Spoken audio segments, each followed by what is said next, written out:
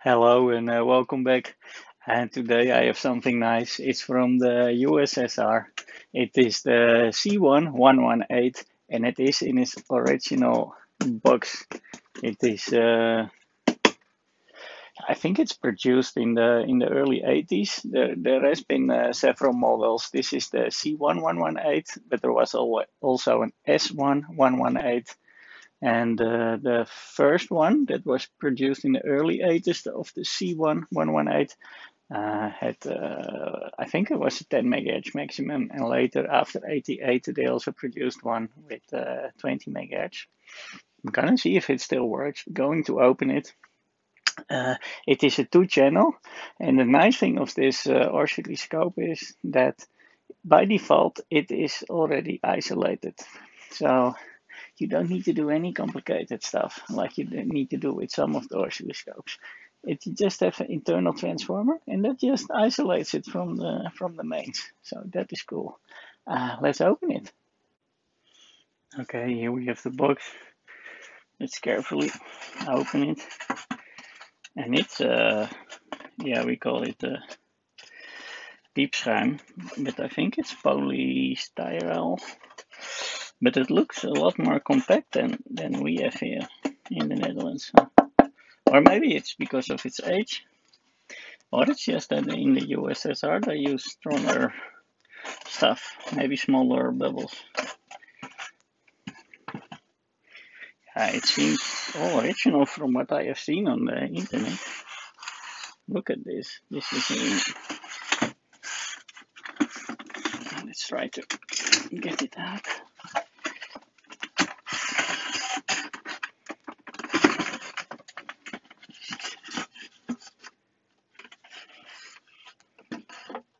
Yeah, look, they even have spaces for the feet and for the stand. And here they made a space for the power plug.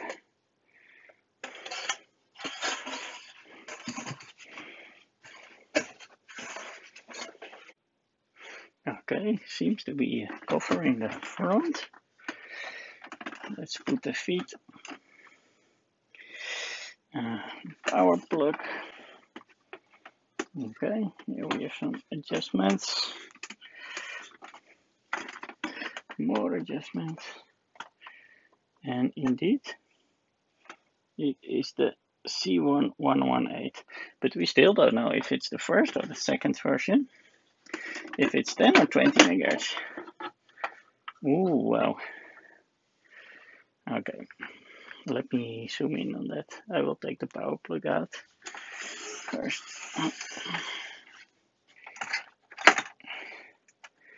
This is really made for portable. I like it. And because all the casing is also plastic, and yeah, then I only wonder why they use the grounding here. If it's supposed to be isolated, or in the end I never connected that. So let's see how that is. Let me zoom in on the oscilloscope. Okay, if we have a look at the front, you can see it actually still looks quite good. And let me zoom in a bit. And what you also might notice is that even though it is from the USSR, the signs are just like European letters. No, it's even French. Look. Production de la US Mercier. So this one actually looks very French. And I know that there are also really, I will show you a picture.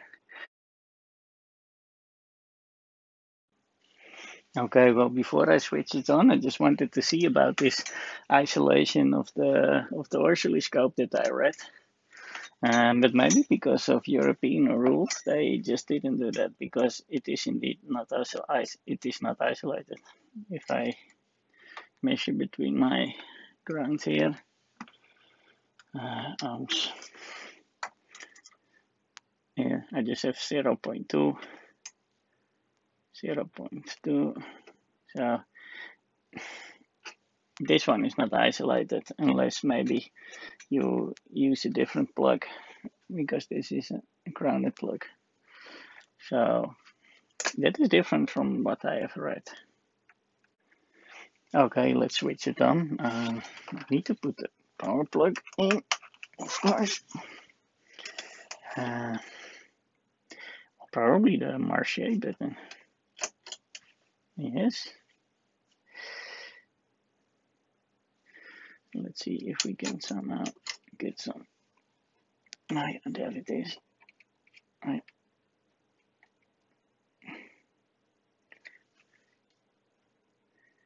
Okay, let me wait until it heats.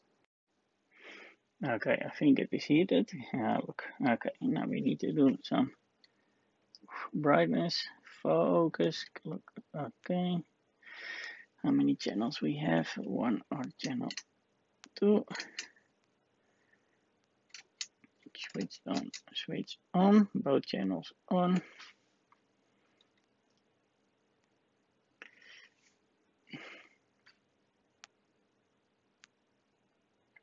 Okay, that still seems to work.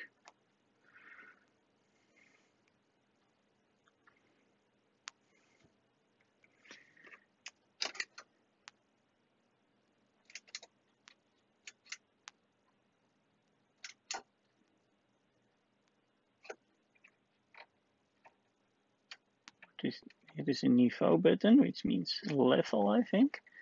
I don't know exactly what the level will do. Maybe it's trigger level. Get this one to 0. Oh, put this one here. Put this one here. We can put faster or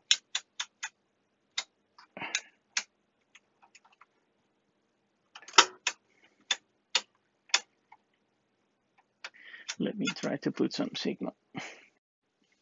I'm putting now 1 kilohertz, and I must say the triggering works super nice. I just put it somewhere in the middle, and it just triggers.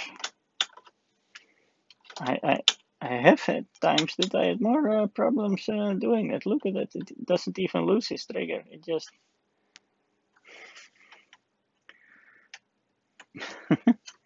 okay, but this is 1 kilohertz, so I can try to put 1 megahertz. Well, I just couldn't make it trigger, but it turns out you have here the millisecond and microsecond. So then you just switch, and then again you can, but now in you can now do in micros. But this is 1 megahertz, and I don't have too much left, so probably this is the 10 megahertz version. Let's put 10. I should be able to do 10 megahertz. Yeah, this is it.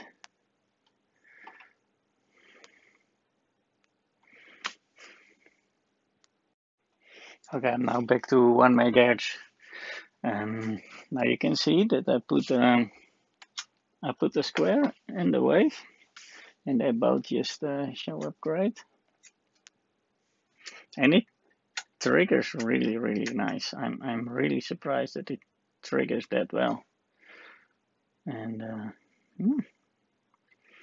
cool. Okay, and I see now in the front there are even probes. And look, very nice in the casing. Let me just get one out, because this was put away very, very nicely, and I like to keep it as original as it is. But look at this. It even, and they are old looking probes. But yeah, look, it is a real probe.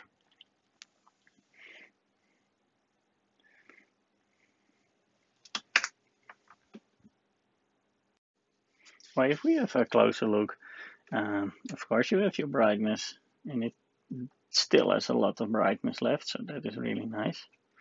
So I'm surprised about the quality. I think the seller was very careful with it, and he didn't use it too much.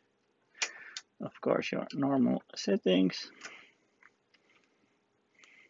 Channel A, channel B, or actually it's Y1, Y2, and it's just 1 mega ohm, 20p. Your AC DC coupling, you have your channel on and off. This is, I'm not so sure. I need to find out what it is. Channel on and off, AC DC coupling. Here you can switch to your time mode if you use this times microseconds or time milliseconds. This is probably triggering upwards, downwards. Yeah, you can see it shift. Channel 1 or channel 2. This is probably the triggering if it triggers on 1 or 2. Internal or external triggering. And TV and normal. That one I also don't get. And we have here a trigger level, which you just turn until it goes. Okay, and if we look at the back, well, this question is answered. It's 1988. After 88, they made the 20 megahertz version. And this is very nice because now we know it's really the original box. This one says 2044. It's the serial number. And look at the box. And I'm not the one who did this, the 2044. I was thinking of opening it, but I don't think I want to do that. Here is the original seals are still in here, as you can see. It even is a sort of a stamp. Let me try to zoom in on that. Here, as you can see, it is some sort of tree, or maybe it's a Russian sign, but it is kind of an official seal. And because it's kind of old, I think I want to keep it as it is. Oh, no teardown. I'm sorry. So that's it. The C1-118 from the USSR. And I'm surprised about the quality. It is nice. After so many years, it still works. It is so easy to operate. The triggering just works amazing because it just snaps and your image is puff, like you see here. And there is still a lot of light still available. So it can be used for many years. So I hope you enjoyed it, even though there was no teardown, because really, yeah, if it was a simple sticker, I probably would have broken the seal, but this was really some sort of, yeah, like it was done with a stamp. So then I really like to have it as it is. So thank you for watching, and I hope to see you next time.